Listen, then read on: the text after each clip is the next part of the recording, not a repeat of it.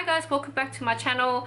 I haven't filmed in a while and I just have a lot of content just sitting there needing to be edited, but if you haven't noticed, my hair is a little different because I got highlights put into my head and he just dyed my roots brown so that when my roots do grow out, it will look natural. I don't have to worry about blonde shampoo. I don't have to worry about the color, because before it was like an orangey dirty blonde, not dirty blonde but an orange caramel blonde, and now it is lighter, which I do like. And he also cut it short. As you can see, it's just here. Usually it's way longer. If you watch my past videos, my hair has been long for the longest time, and I think this is the shortest it's been in 5 years. So anyways, this is going to be an end of year collective makeup haul. I don't think I have that much, but I do know that my collective fashion haul is going to be heaps long because I bought a lot of stuff just for my trip for when I go overseas to Boracay. But anyways, let's get started into the makeup. First thing I have here is just stuff I bought from Chemist Warehouse, and so the first thing I have here is Hydralyte. This is the orange offensive electrolytes tablet, and this is what it looks like. This is the box. It comes in a tube like this. You get 20 tablets I think, and you're supposed to drink 2 tablets in 1 cup, but sometimes I just drink 1. And I bought this for Boracay just for when I get like smashed and overly off my face, so the next day I'll just drink this with a kick of vitamin C and I'll feel fine again. But as it says on the box, it helps replace water and electrolytes lost due to vomiting for when I drink, diarrhea, heavy sweating, vigorous exercise and excess alcohol consumption. So this is what I've used before and it actually does help. But that one time I actually did use it. I think I overdrank, and when I took this I threw up even more, but I don't know, I think this do help. So the second thing I have here is just a shampoo. This is the L'Oreal Paris Elvive Color Protecting Shampoo, and this is the red one. So this shampoo conceals color, protects hair, prolongs radiance, and it's for colored or highlighted hair, which I do have. And this is what my hairdresser told me to buy. He said I could use any shampoo, because before when I had blonde hair I had to use blonde specific shampoo, but I could use anything. But the best thing that I could use is this, and so I decided to buy this. It's not that big, it's only 250 mils, which I'll probably bring with me to when I go to Boracay. And this little bottle is what he gave me for when I did my hair. This is called the High Lift Curlplex Bond Sustainer No. 3 Professional Home Care. So when he did my hair, he did the step 1 and step 2 in my hair, and after when he washed my hair and rinsed it off with this, afterwards my hair was so soft I could run my fingers through it. You know how sometimes when you go to the hairdresser, after you come home it feels really nice, and then the next day when you take a shower your hair feels all rough and dry again, but this one it doesn't. I actually use this all the time now. So just like a treatment, after you shampoo you put this in and leave it in your hair for 5 minutes and then you wash it off, and when I blow dry my hair straight with a brush it feels really soft. And look, right now I can run my fingers through my hair, it's soft, it doesn't feel dry. And yeah, so this is a little miracle worker and I really do like this. The next thing I have is something from MAC. I've been wanting this for a while. It's a highlight, and I've been using liquid highlights and stick highlights, and I really like it, and so I really wanted this. I was having a toss up between the Balm's Mary Luminizer, because everyone always uses that, or this one, which is the MAC Mineralizer, and this is what I got. This is the MAC Mineralized Skin Finisher, and this one is in Soft and Gentle. I've been using this as a highlight on my cheeks, down my nose, and I really do like it because it gives me a really nice dewy glowy look on my cheeks, and it really does highlight, and I really do like this. This is kind of expensive. It was I think $47, and the Balm's highlight was only 36-ish, so I don't know, I just bought this one first and I went for this one. It's really pricey, but you don't need that much, so I think it's reasonable, and it will last me for a while. Next things I have here are from Sephora. My friend gave me a $100 gift card from Sephora. Was it $100? I think so. Yes, my friend gave me a $100 gift card from Sephora, and I finally went into the store and spent it. And so the first thing I have here is a beauty blender. I already have one and I overuse it. I use it so much, I love it. I don't use foundation brush, I don't use any buffing brush, I use the beauty blender for my foundation, my concealer. What else do I use it for? To contour as well. So I use it for my whole face, and so that's why I decided to buy another one. This one is so small and cute. It looks really tiny. Hopefully it's the same size as the other one. Maybe because the other one I've used so much and now it's a bit big and exposed. But this one is really tiny and cute and I really do like it. So this is a backup or a spare one in case when the other one's dirty I'll use this one. The next thing I have here is just a Sephora eyeshadow. This is a shimmer and it is called Morning Freshness number 225. As I said, I was looking for a highlight. I couldn't really find a nice highlight from the Sephora line, and this is an eyeshadow, so I decided to use this as a highlight in the meantime. This is what I was using before I had my Soft and Gentle from MAC, and you can use it on your eyelids as well, but because now I have the MAC mineralizer, I don't use this anymore, but I guess, you know, I can still have use from it. I can still use it as an eyeshadow. The next thing I have here is a Sephora Highlight Low Light Face Contour Duo, and this is what it looks like. The thing that caught me out is it says it's hot in the US with that sticker right here. This one is in number 4 Deep. There was a lighter version and I think that one wasn't that great for my skin, as in I didn't like the brown contour stick, and that's why I got this darker color. And I don't really use the light side, I use the dark side to contour instead, and I really do like this. My sister has the Smashbox Contour Duo Stick and I have the Sephora one. I've been using this for a while, and you can use your hands, you can use fingers, and you can use a sponge to blend it out, but I really do like using the beauty blender, a damp beauty blender, instead of my brush because it doesn't blend properly. But I'll show you guys now how I use it on my nose because I don't have any contour on my nose at the moment.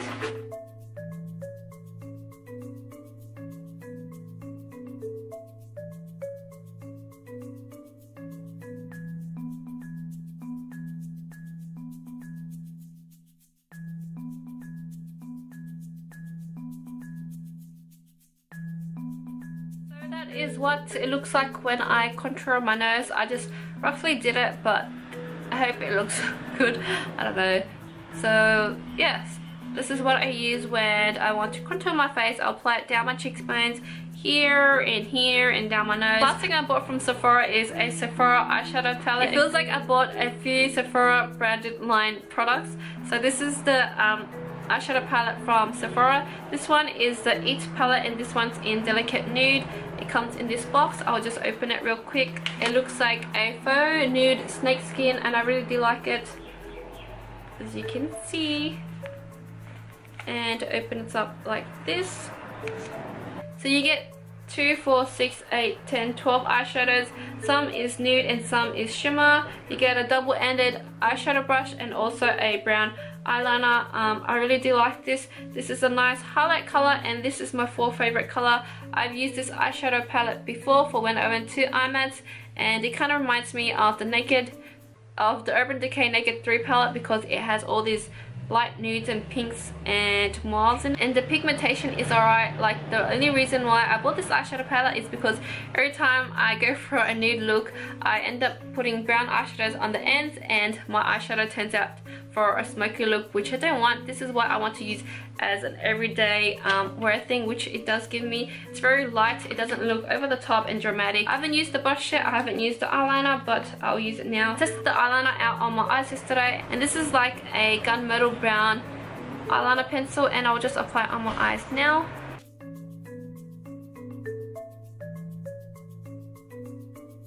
That's what it looks like. It's not very dark black, which gives the eyes a dramatic look. This is a bit lighter than that, so it's a dark brown, which I do like, and I can use this as an everyday wear because I just ran out of my brown eyeliner, so this is a good thing for me to have. The next things I have here, the few things I have here is from the Face Shop. My friend went to Cairns, C-A-I-R-N, as I don't know how to pronounce it, but she went there with her boyfriend and her boyfriend's dad for a holiday. She borrowed my suitcase, and I wasn't expecting her to get me anything because it's Australia. I don't think that she would buy me any makeup up there, but she said it was very cheap, and like I think she was saying how the people up there don't wear much makeup, so that's why the makeup was kind of like on sale and stuff. So this is the few things she got me. She got me this makeup bag, which It's very different. I wouldn't really normally go for this, but this is something I have, which is good because I needed another makeup bag for when I go overseas. She got me the Face Shop, what is this?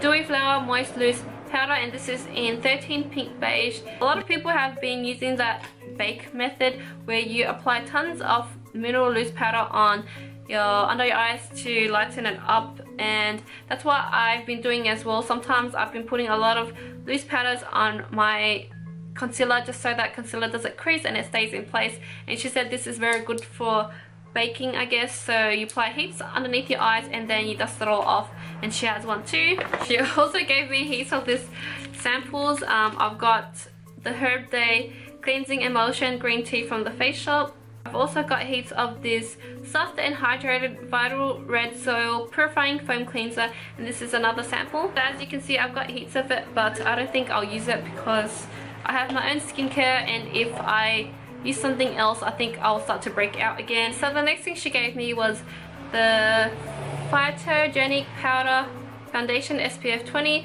This one is in R31 Caramel. I really do like how it has this functioning plastic cover thing. It doesn't come apart, so it keeps the brush away from the powder. As you can see, the powder is way too dark for me. She thinks that this will be good for contouring, as in the darker areas around my cheeks and my forehead, instead of using it as an all over face powder. Or I could use this when I am darker. I haven't used this yet, so I'm not too sure how this goes, but the packaging is really nice and functional. Next thing I have here is a automatic lip liner, and this one is in number 5 brown. I don't know how to open it. Oh, here you go. So it is in a green packaging stick, and one side is the lip liner and the other side is a lip brush, as you can see. I haven't really used any of this product yet. The brown is very dark, as you can see, and it glides on so easy, and it's very pigmented as well. It looks like a burnt brownish red color. It doesn't look totally brown, it looks a bit like there's red in there as well. The last few things I have here is the lipsticks. She got me 4 lipsticks, and this is, what is it? I think this is the Black Label lipstick. I've searched online, you can't really find it, so I think this is an old collection, but I really do like these lipsticks. The one I currently use is kind of my favorite. It's very buttery, it's moisturizing, and it doesn't dry out your lips, which is good because after a while your lips start to, you know, dry out, because I drink a lot of water, and when I drink lots of water my lips go crusty. And so this one is my favorite color, and this one is like a nude kind of coral color. It's a pinkish coral color. This one is in the number 2 soft coral. I'll just swatch it for you. I use this all the time. It's a good everyday wear. This is in number 12 juicy orange, and this is more of a coral color. I might as well put it on to show you guys what it looks like. Hey, I haven't done it. Ah!